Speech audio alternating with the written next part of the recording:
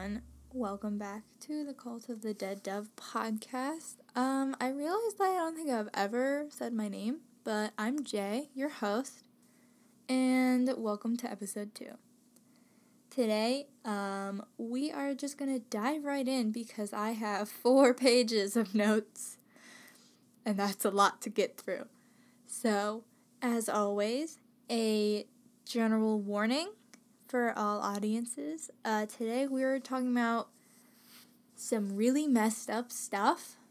So big old trigger warning. We're talking about the Holocaust and experiments on people and graphic violence.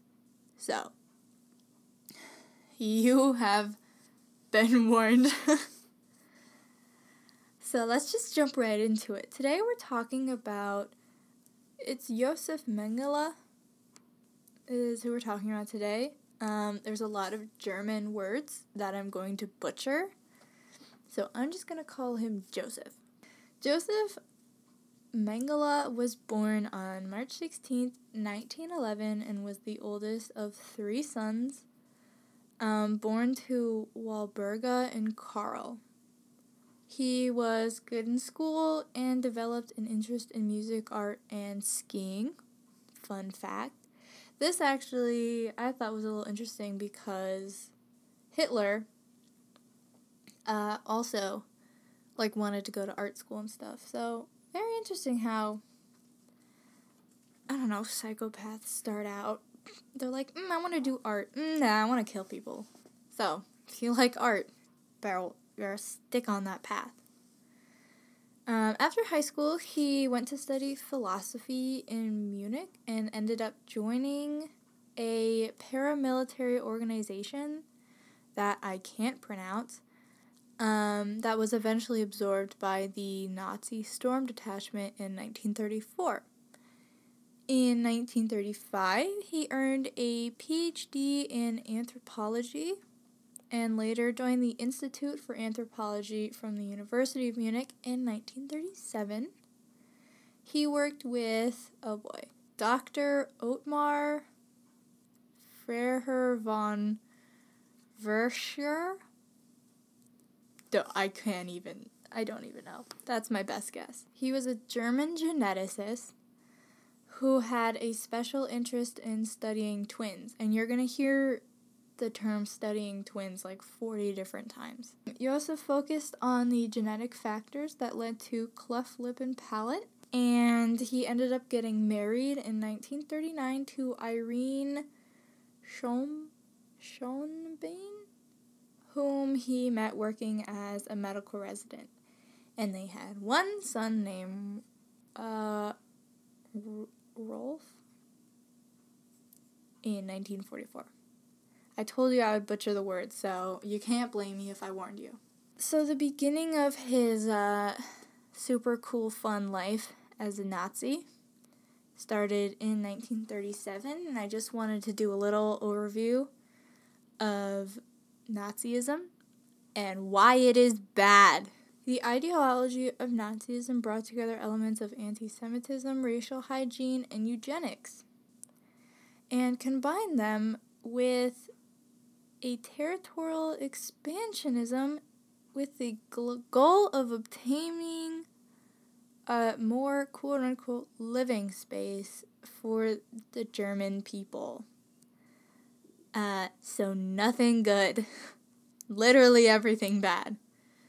And then obviously World War II, Nazi Germany attempted to obtain new territory by attacking Poland and the Soviet Union, intending to deport or kill the Jews and Slavs living there, who were considered by the Nazis to be inferior to the Aryan master race, which is really so much fun, right?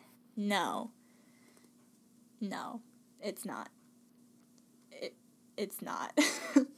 So not only, just one more thing, not only did they have Jewish people in concentration camps, they also had people from Poland, gypsies, Soviet prisoners of war, Jehovah's Witnesses, essentially anyone that didn't fit their cardboard cutout of what the Aryan race was.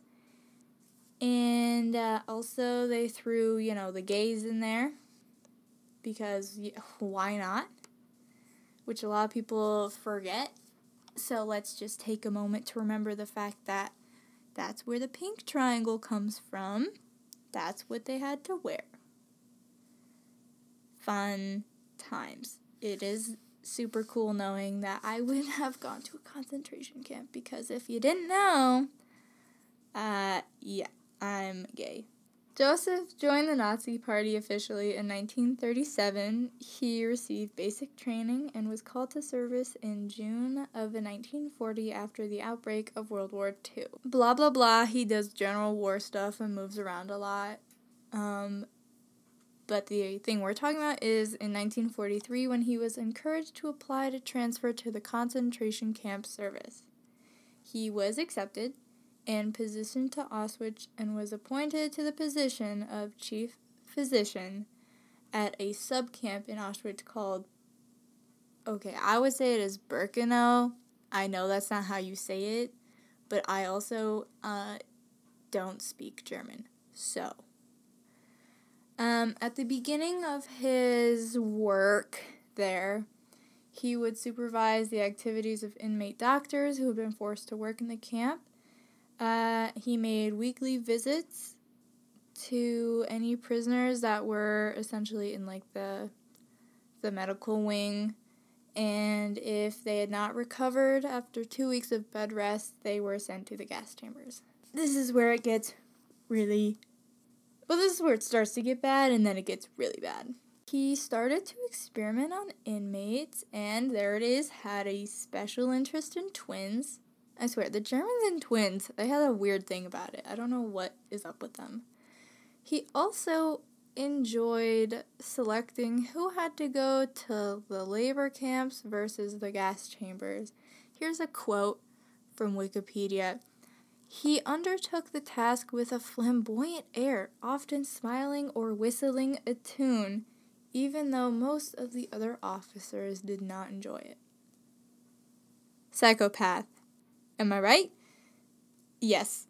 Okay, he also supervised the administration of Zyklon B, which was a cyanide-based pesticide used for mass killings in the gas chambers.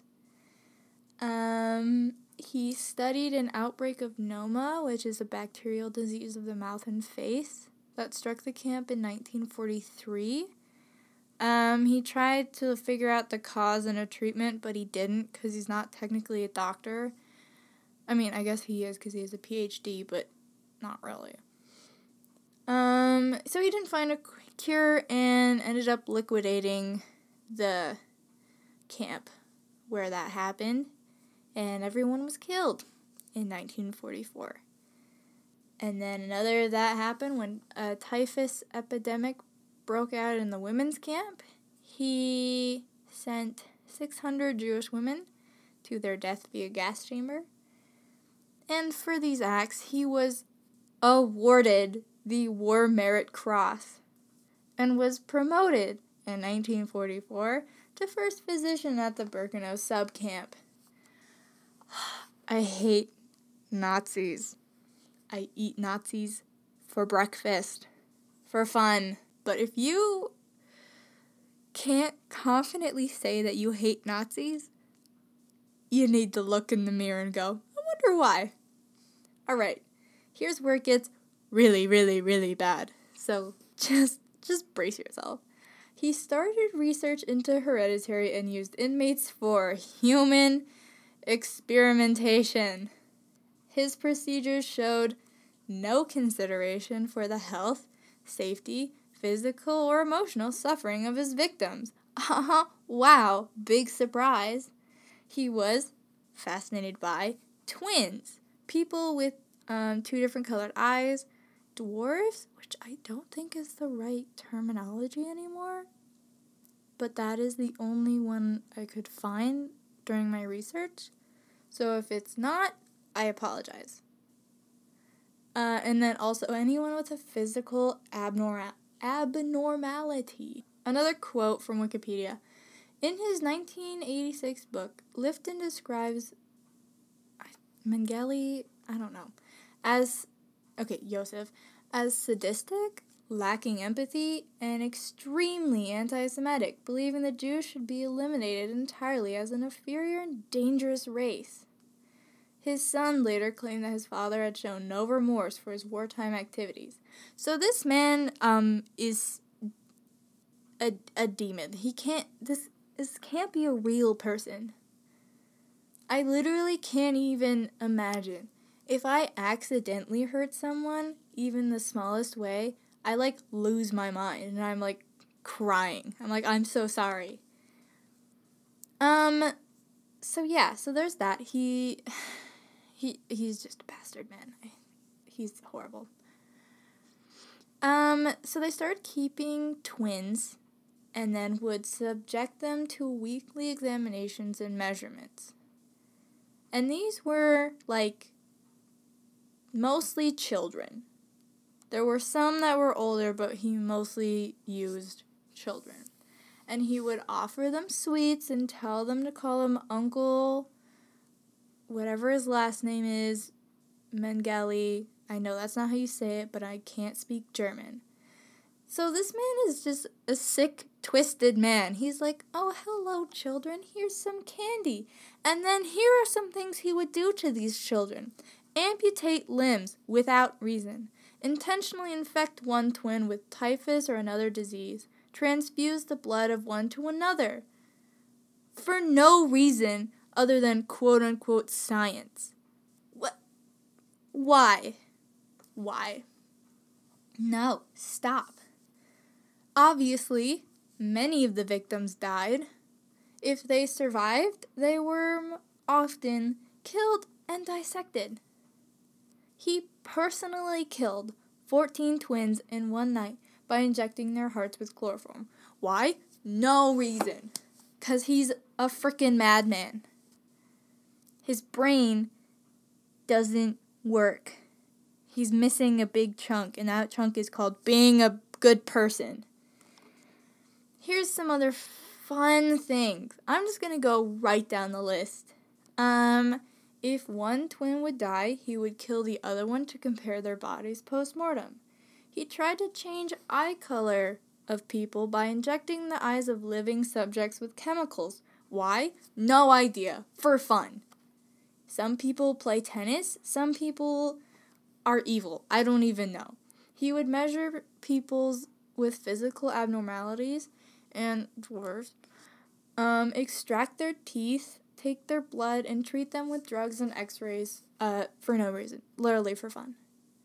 Most of his victims were sent to the gas chamber after 2 weeks and their skeletons sent to Berlin for analysis. Whenever he dissects anything or takes anything from anybody, all this is just getting sent to Berlin for further analysis. And I don't really know what further analysis means. They just look at the dead body they get and oh yeah, yep. This is definitely a child that was murdered. Cool. What do you... They didn't learn anything useful. He sought out pregnant women to harvest their organs without anesthesia. No, they're awake, they're alive, and he would just take their hearts and their stomachs and their kidneys. Again, why? There was actually a survivor, Yitzhak Gannon? I don't think that's how you say it, but that's how I would. He had his kidney removed and then was forced back to work without painkillers. He was awake, and then this dude just took a kidney, was alright, back to work. And he survived. What a badass. I think he might be dead now. But if he's still alive, power to him. Oh my god, this one made me want to throw up. If you're really sensitive, skip ahead a little bit. He sewed 2 Romanian twins together, back to back, while they were awake. And then they just suffered and died of gangrene a few days later. Children. These were literal babies. And he just kind of glued them together because he's a madman who doesn't deserve anything, ever. Here's some other fun things. These all come from two twins who survived. So this is what happened. He forced tubes into their lungs through their noses, and then, and then essentially just pumped gas so that they would cough so severely they had to be restrained to collect sputum from the lungs to examine, which is just saliva and mucus coughed up from the respiratory tract. They were forced, the twins were forced to pose for hours for photographs and every which way for no reason. There are so many of these photographs of just these twins, and it's what, for what? Because there's nothing else to do, I guess, when you're a Nazi and you're evil and you're bored. They would be forced to sit in hot water until they almost passed out, and then had their hair plucked out and then put back into the water. They were then shaved down and then re-photographed without hair. They received several 2-liter enemas while awake, which caused pain and discomfort, obviously. And then they were strapped to a table to have their rectums hyper-descended to receive lower gastric intestinal exams. While awake, no pain meds, no nothing. They cried so loudly, obviously, that Josef ordered them to be gagged. And then they took samples from their kidneys, prostate, testicles, and semen. Forcefully taken, without anesthetics, for no reason, just because they were twins, just because they look the same. I don't get it. I don't. Here's some other fun things that they would do. They would freeze victims to see how long it took for them to die, and then they tried to bring them back to life. They would either put victims in a big icy bin of water or put them outside naked in sub-zero temps, because it's Germany. They would insert an insulated probe into the rectum to measure body temp, which was held in place by an expandable metal ring. Don't know how that works, don't want to know. They would place victims under sun lamps so their skin would burn. They took one subject, he was gay. I don't know why it was in there, but it was. And then repeatedly cooled him to unconsciousness. So they froze him. And then they would just put him under the lamps to heat him up. And then they just kept doing this until he died. What did they learn? Nothing. They learned absolutely nothing. They would take frozen victims and forcefully pour blistering hot water into their stomach, bladder, and intestines. They died. Yeah. That didn't do anything except kill them. They put victims in water and then slowly increased the temperature until they died of shock. And one thing is they would take a guy and they'd freeze him, right? So he'd be almost dead to dead. And then they'd make a woman just have sex with him to try to bring him back by warming him up via body temp. So after his fun times at Auschwitz, he was moved to the Gross Rosen camp in 1945 in January. He ended up being taken as a prisoner of war in June of 1945, but ended up on the run. There's a lot of yada yada in the middle. He just moves around a lot because he thought him getting captured would mean a death sentence. What you deserve. Oh, I'm sorry. Oh, you don't want to die? Oh, you don't want to die after you murdered so many people? I'm all worked up right now. I need to calm down. So he moved around a lot. He went to South America for a while. At one point, he was tried in Israel, but not convicted. And then in 1985, Israel was like, uh-oh. And they announced a $1 million reward to try to get him brought to justice, but he had already died by having a stroke while swimming and drowned in 1976. Meaning, he was never officially brought to justice, but hopefully is burning in hell. So that's the episode. I'm going to rant real quick about why I hate Nazis. There we go. That was my TED Talk about why I hate Nazis. And when I was reading this, it reminded me of when we learned about it in school. And there was always that one annoying kid that was like, can I play devil's advocate? It's like, no. No, you can't. There is nothing good about anything. You can't say that Hitler was trying to do what's best. No, he wasn't. Okay? These are not good people. These are not good ideals. He wasn't trying to do anything. He was just mad he couldn't go to art school and had, I don't know, insecurities about his dumb mustache. I literally don't even know. It doesn't make sense. And it pisses me off that there are still, like, Nazis today. And if somehow you know someone or you're listening, stop. Knock it off. Pick up a book, okay? Get some help. Grow as a person. Have a little bit of empathy. And if you're like me and you hate Nazis, which you better, I hope so if you're listening to this podcast, join the movement of eating Nazis for breakfast. Anyways, I'm like stressed out right now. I need to calm down. I hope all of you are doing well. Thank you so much for listening. If you want to follow the podcast, we've got Instagram at The Cult of the Dead Dove. We've got Twitter at Dead Dove Podcast. Also, a Patreon is in the works. That's going to be very exciting. If you have a story you want me to do, or you just want to say hi, you can always email us at cultofthedeaddovepodcast@gmail.com.